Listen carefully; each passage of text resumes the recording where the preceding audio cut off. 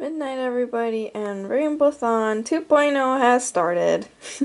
And I'm falling asleep because I'm a grandma.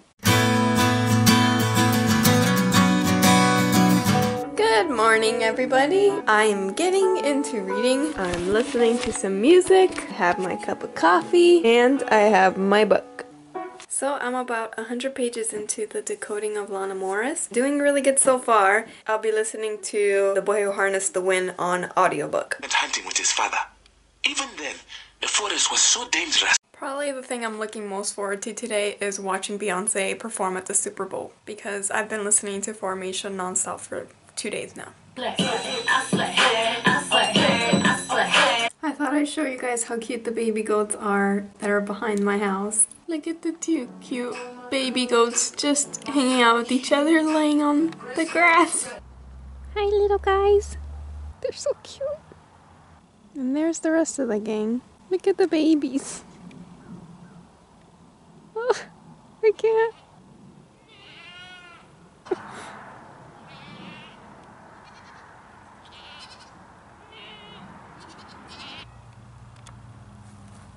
Grayson?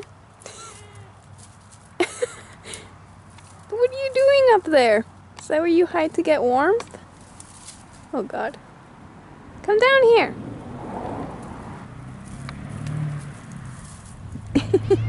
Hi, buddy. I used to hate this cat, but now I'm okay with it.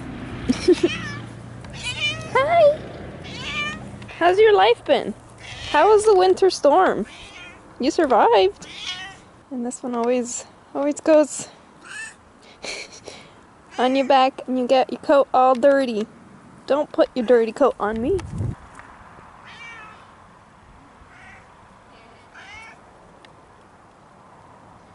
So I'm halfway done with my blue book, The Decoding of Lana Morris. Pretty sunset on, I believe, chapter 5 of this. And it's Super Bowl time. Alright, so end of day 1 stats. The Boy Who Harnessed the Wind, 79 pages. Sex in the Heartland, 25 pages. 217 pages for The Decoding of Lana Morris. Happy Rainbowthon Day 2! So I just finished The Decoding of Lana Morris and I feel pretty proud of myself. I guess I was thinking this is basically what happens when you say you're gonna do something and then you accomplish said something. I haven't read a book in 2 days, you know, a day and a half, in a really long time. So now it is onto my green book, Anne of Green Gables. I'm pretty excited to get to this one. Good morning, it is day 3. It is actually snowing outside, like a lot. Okay, this is all quite funny to me. I'm still not over snow, and I've been living here for 5 months, 6 months. Okay, y'all, back to the snowstorm I go. Why?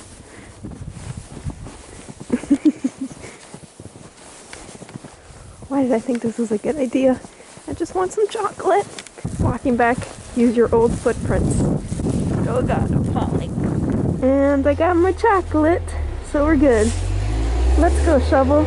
So day 3 is coming to a close pretty soon, and I'm still reading Anne of Green Gables. I'm maybe a third of the way in, a little bit less than a third of the way in. There is footage outside of them being ejected. There is no footage, but Good morning, it's Rainbowthon Day 4, and I'm still working on my second book, but I am reading 3 books at the moment. So far I'm about a third into Anne of Green Gables, and I did make some headway into Sex in the Heartland today. I'm probably about 50 pages into that one, and I'm still listening to the audiobook of The Boy Who Harnessed the Wind, and I'm on chapter 8 of that. Hi there, I haven't checked in a bit, and that's probably because the past couple days I haven't really been reading as much. Today I am really going to focus on finishing at least 1 book. Cold Weekend 2016 begins right now. There, you can see better. Puppies out in the snow.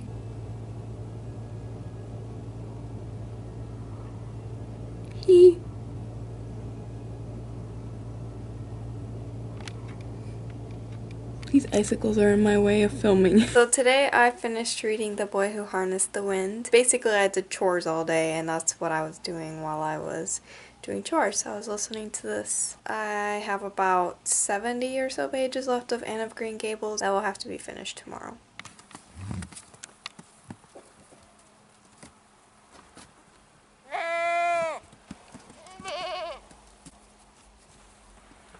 So the sun's starting to set. I thought I'd do this as quickly as possible and just wrap up how Rainbowthon 2.0 went for me. Okay, so let me get my books. I ended up reading 3.25-ish of the 4 books that I had. The first one that I finished was Decoding of Lana by Laura and Tom McNeal. This book I really actually enjoyed more than I thought that I would. I left like a little caveat that I might have not ended up picking up this book if it ended up being something that I didn't like. This book was so subtle for YA. When I read a lot of YA, what I hate the most is how over the top it is and how like there's nothing left to the imagination and everything is explained.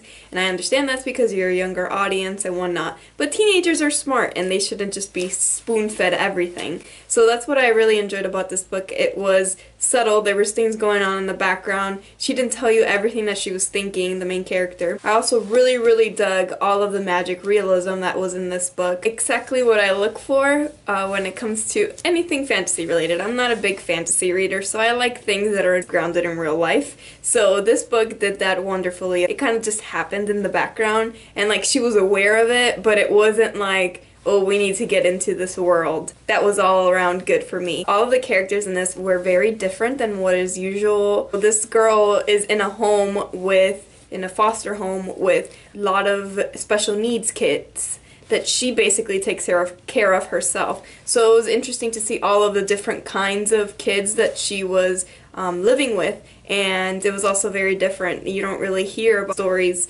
about those kids, even though they weren't the main protagonists, but they had a really big impact in the story. There's kind of one relationship in this. I mean, some of the relationships some of them could qualify as abuse, and that should be brought up. One specifically I didn't really agree with, and I could see how it's realistic when you're in that situation. It was still kind of cringy, but I understood why it was here. It wasn't here just to be a scandalous piece of information. That was just something I wanted to bring up as in something I wasn't that like, yeah, gung-ho about. That's it for Lana Morris. I ended up giving this book 3.5 stars. It was actually much more enjoyable than I thought it was going to be. The next book that I read, I mostly listened to audiobook, except for like the last 30 or so pages, and that is The Boy Who Harnessed the Wind, and this is by William Kamkwamba. I know how to say his name now because they bring it up in the book a lot, and Bryan. This book was not what I expected.